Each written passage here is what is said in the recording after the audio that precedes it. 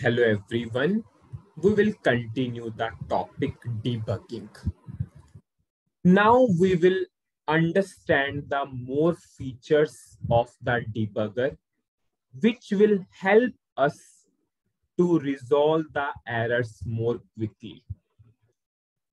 We will see the various features available in debugging mode for the internal tables.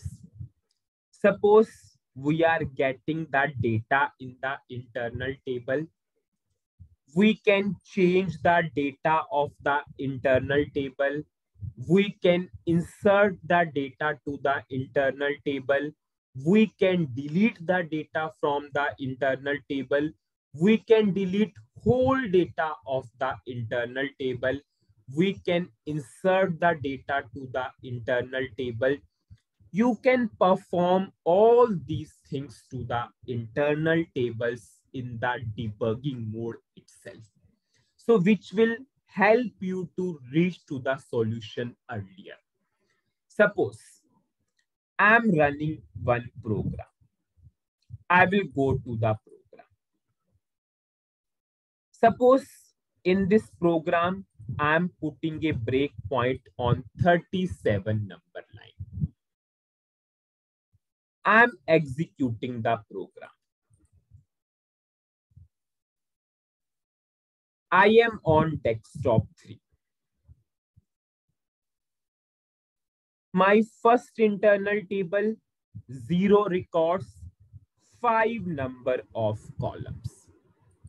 Suppose I am executing this query using F6 key because it is one line in SAP. I'm doing F6. You can see 5 records came into the internal table. I can change the contents of any of the row in the debugging mode. How I can change? Suppose I'm selecting the row. There is a button, services of the tool. Change selected rows. Suppose I am changing the value from C to D and I am pressing enter.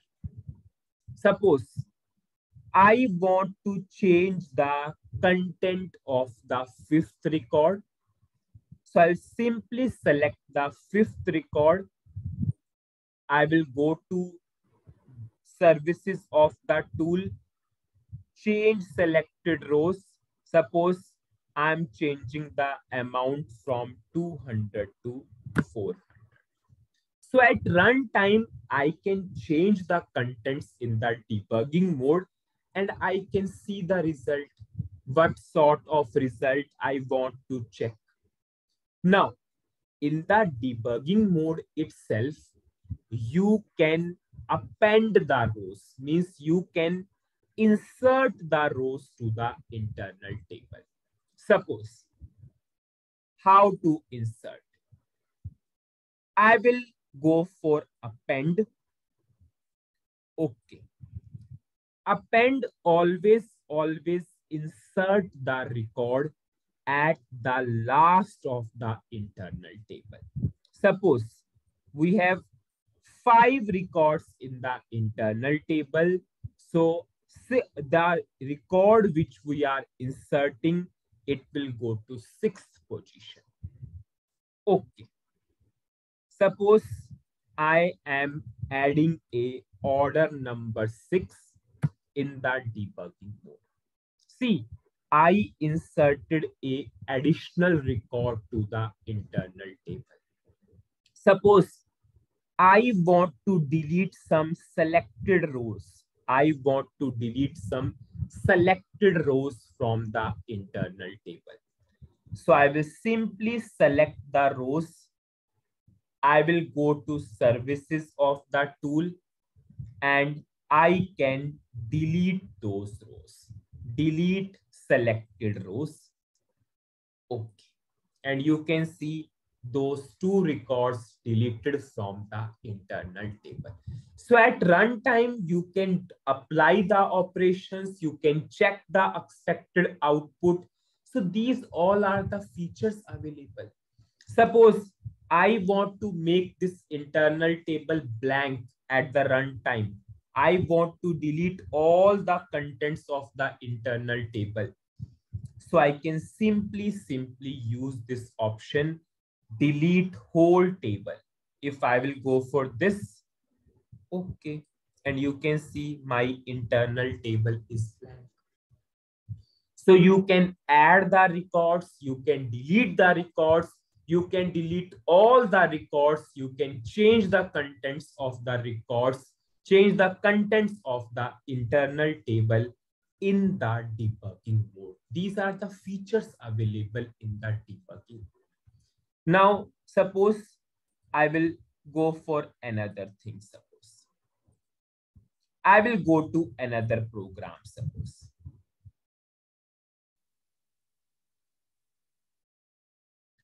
Suppose this is the program. I am putting a breakpoint in the program. I am running the program. Suppose I am passing the input 1. From the program, I pass the input 1. I passed the input 1. You can change the contents at the runtime.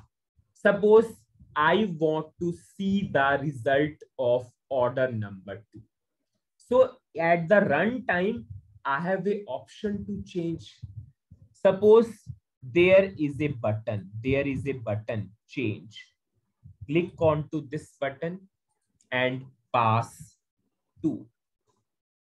Whenever I will press enter, so system will fetch the data based upon input 2.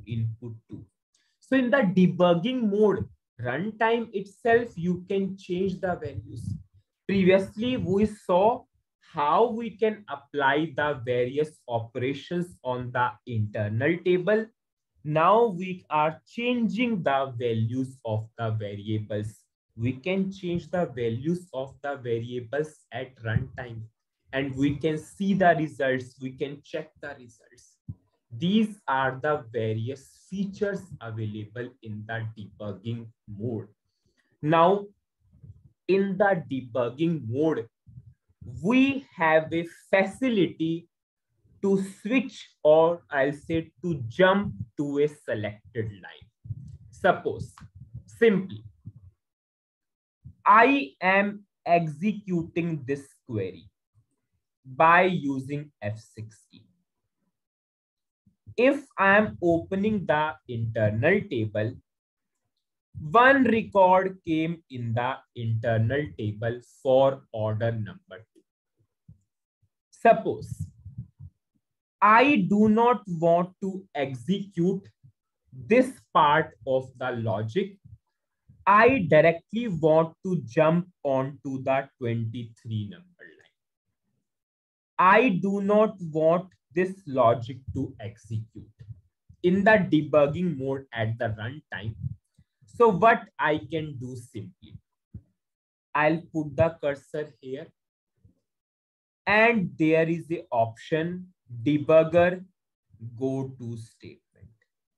And you can see I am on 23 number line. Widely used thing in the debugging mode. Sometimes to check the expected results or to check the result, we want to skip some lines of logic. We do not want to execute those lines of logic.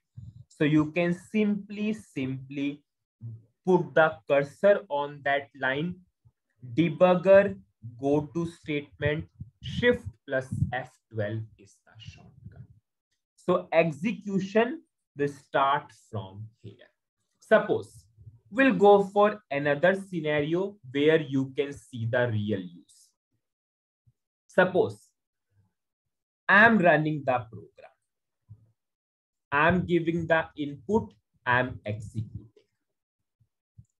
I will go to desktop 3. I am executing the program. There is one record in the internal table. I am deleting this record. Suppose by mistake I deleted this record. Now I want to see the execution of this query again.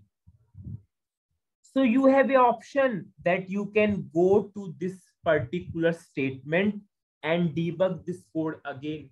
Sometimes we want to analyze the previous logic again, which we already debugged.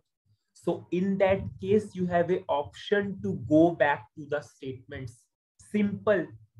Put the cursor there. Debugger, go to statement. So again, the execution will start from here. Now, suppose if I am executing this again, you can see again one record came in the internal table.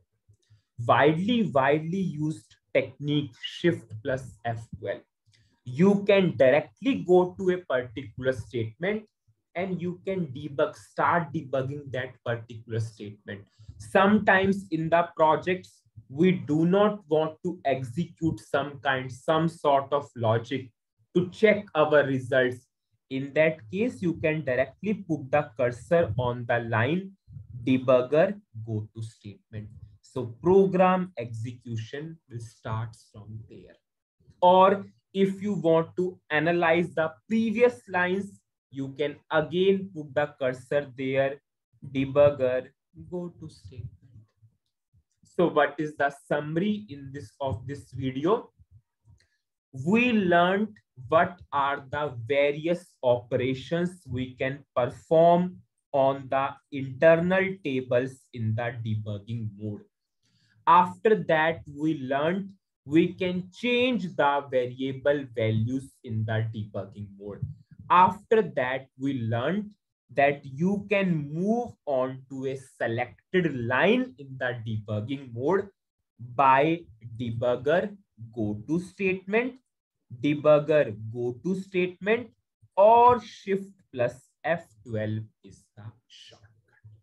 Next part will continue in the next video. Thank you.